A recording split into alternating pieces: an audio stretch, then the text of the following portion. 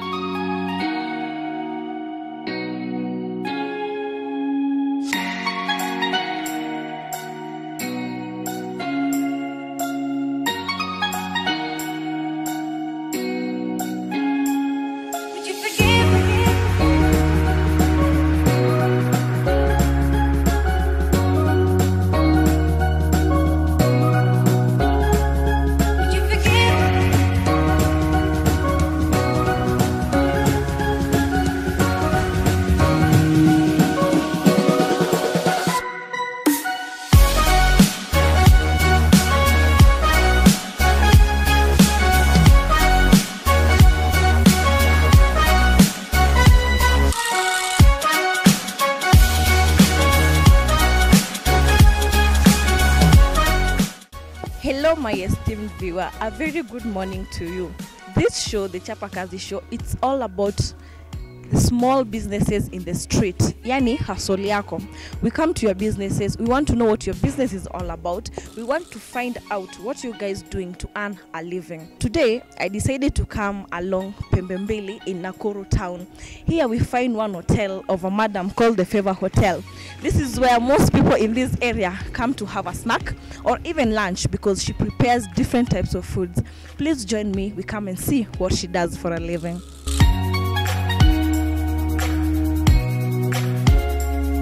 How's business today? Business iko poa, ingawaje Monday kazi na kuanga iko chini, hangovers za Sunday. Yeah. Why is that? Okay, maybe juu sasa tusikufungua sasa Sunday, watu wako na hangovers, wengine wameenda kazini. Yeah.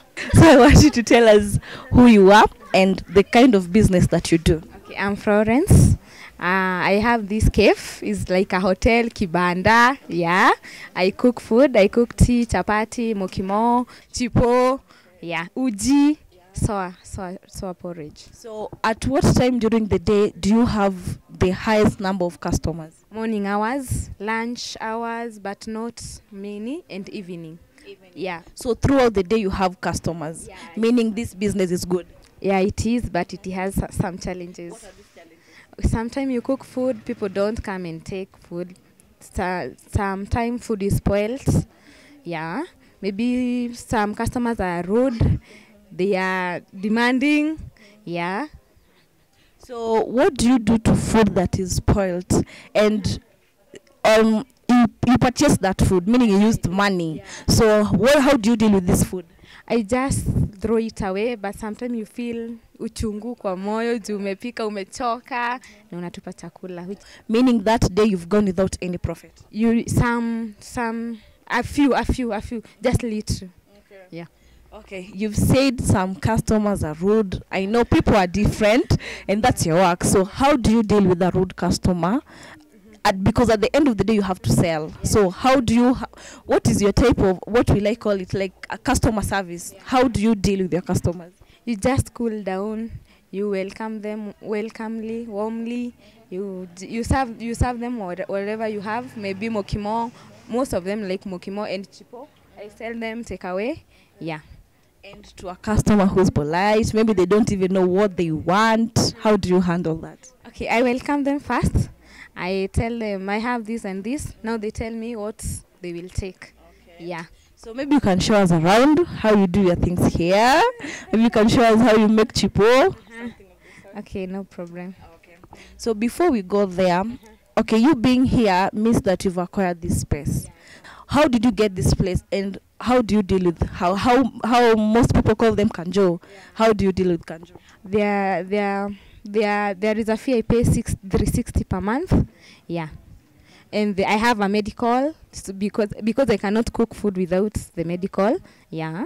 So let's assume you don't have the medical permit, you don't have the 360 to pay. How do they handle you?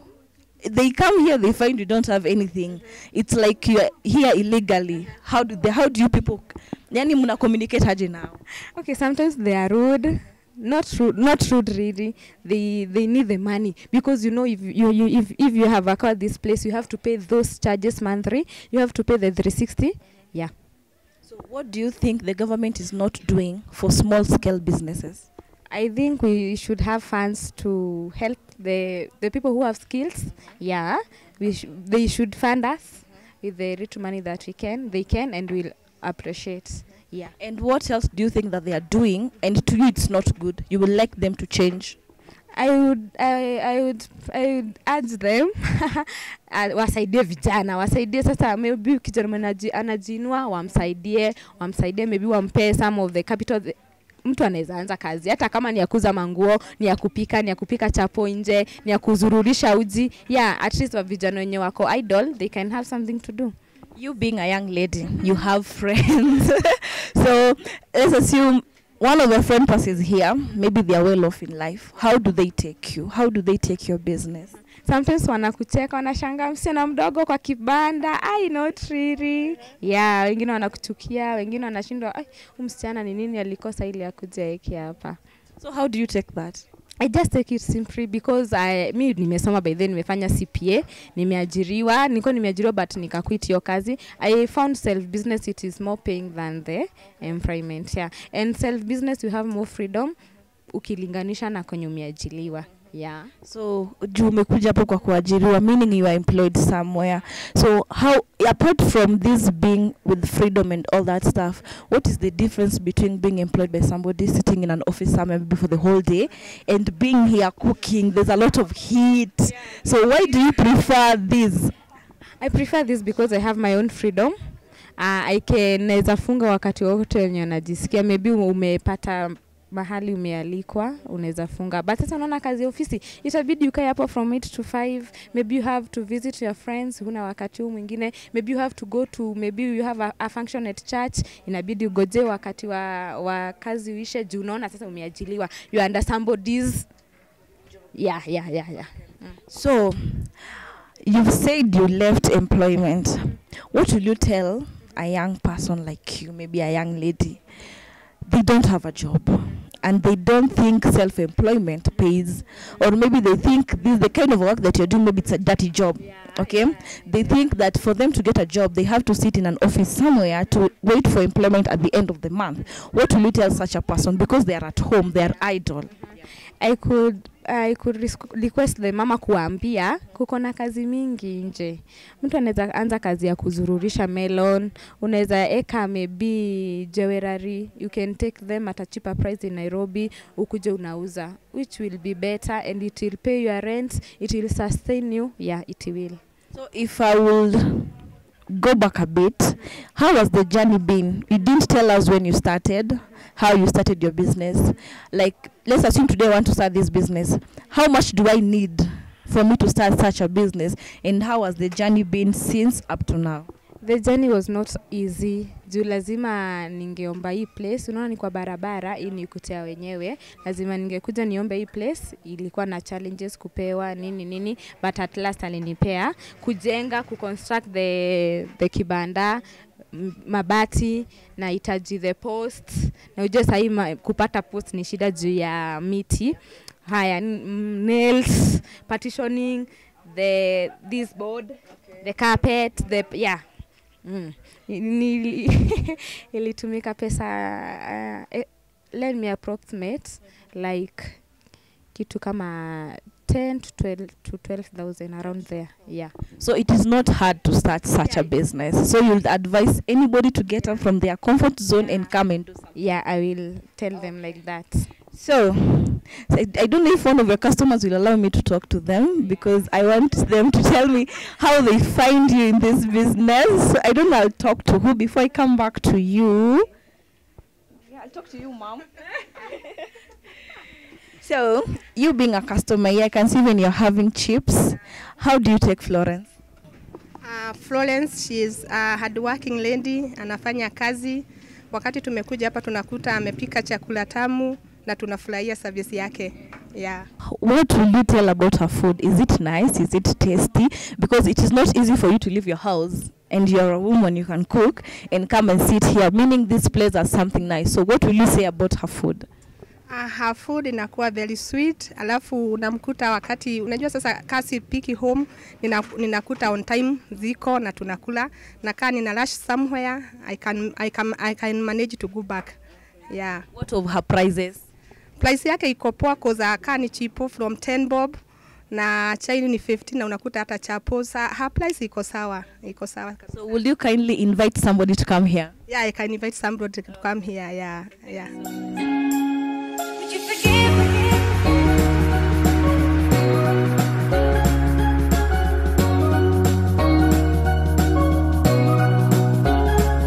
Would you forgive me?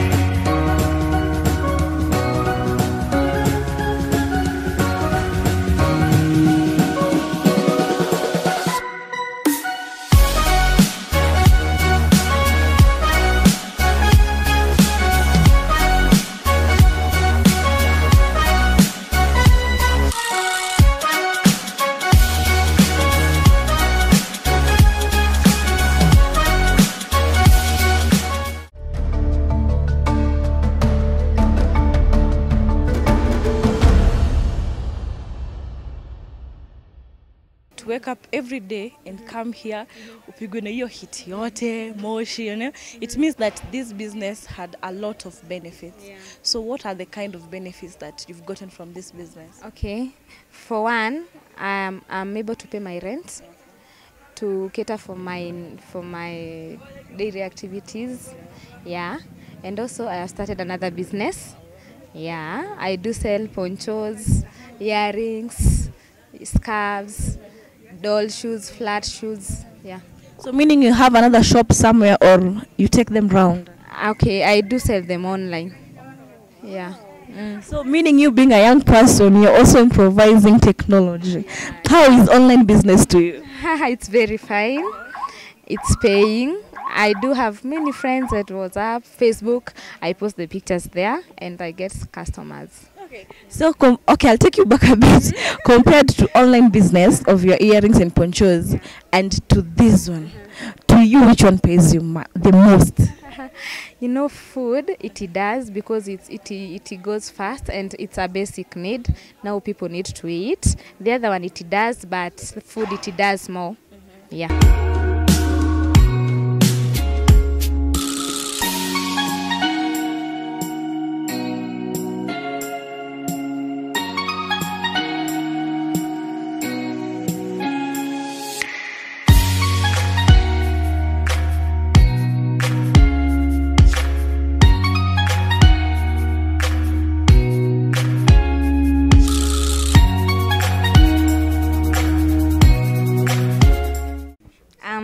Cutting cabbages. Yeah.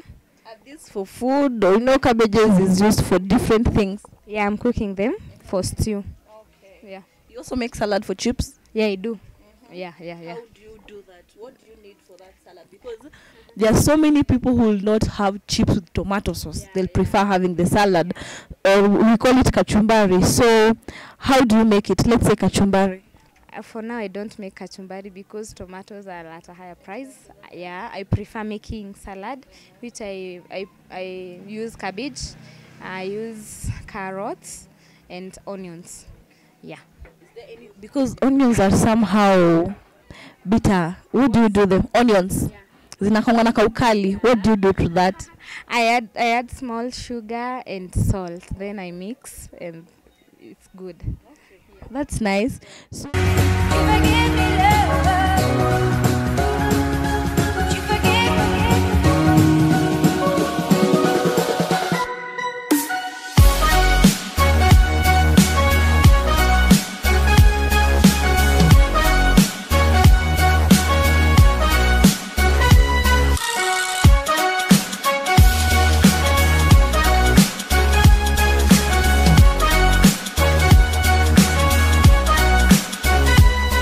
you told me about this business before, so I want you to explain to me more. You show me the things that you sell online. Yeah. Okay, number one, I started with these ponchos. I sell them at 500. Yeah, I have different colors. I have blue, white, red, black. Yeah. So you only sell for adults. Do you have ponchos for kids, or you just specify on adults? No, I had for kids, but the stock is over. Yeah. I can see you also having a nice thing over there. So can you tell me what it is called and how is it helping you? Hii tunaita kakikoi kashingo like a scarf. Uzuri wa hii kitu wakati kuko na baridi unasikia uko na joto, hustahili kuvaa koti ama vitu zingine, and still is a decent thing. As you see, it's a very nice thing. Yeah, inakuwa mzuri sana. So at how much can I get that? Me, I bought from 600. Yeah. So you feel it's warm? Yeah, it's warm. Okay. Nice. Nah, it's decent. Okay. I'll come back to the earrings because ladies, we are very much addicted to earrings. We cannot do without these things. So tell me something about them. Where do you get them from? I get them from Nairobi. There is a friend of mine who sell at wholesale. Yeah. Okay, I'll ask you something because you do this thing online. I'm in Nairobi and I want to get a pair of a scarf or a poncho. How does it get to me? Currently, the people that I'm selling, they are around Nakuru. But there is a sister of mine she's in Nairobi. She delivers them to she does. Yeah, she does. So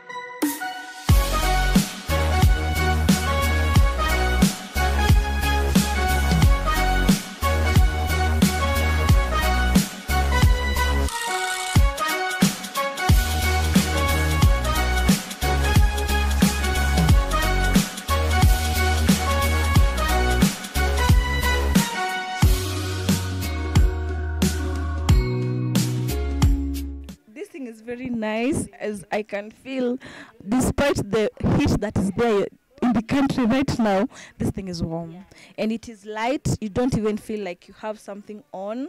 So I would like to tell anybody who's watching me, Florence has really nice stuff. Apart from her food, she's selling ponchos. As you can see, I've gotten myself one. It is very nice. It is warm. It is pretty. It has colors that are attracting. So you can get her online. You didn't tell me where people can get you if they want to get your things online. Maybe you can give us your online name or the platforms that you have. Okay, kwa Facebook najita Flozy Favor. Flozy Favor Karis. Yeah. Instagram, Twitter. Niko but sai. Flozy Favor Karis. So if you want to get this thing, look for Flozy Favor Karis and she'll be sure to deliver it to you. As I sign out on our episode today, we've learned that with whatever little money that you have, you can start a small business which can help you start another business as it has helped Florence. Be sure to join me next time, same time, but on a different Kazi. I have been your host, Bevlyne Otari.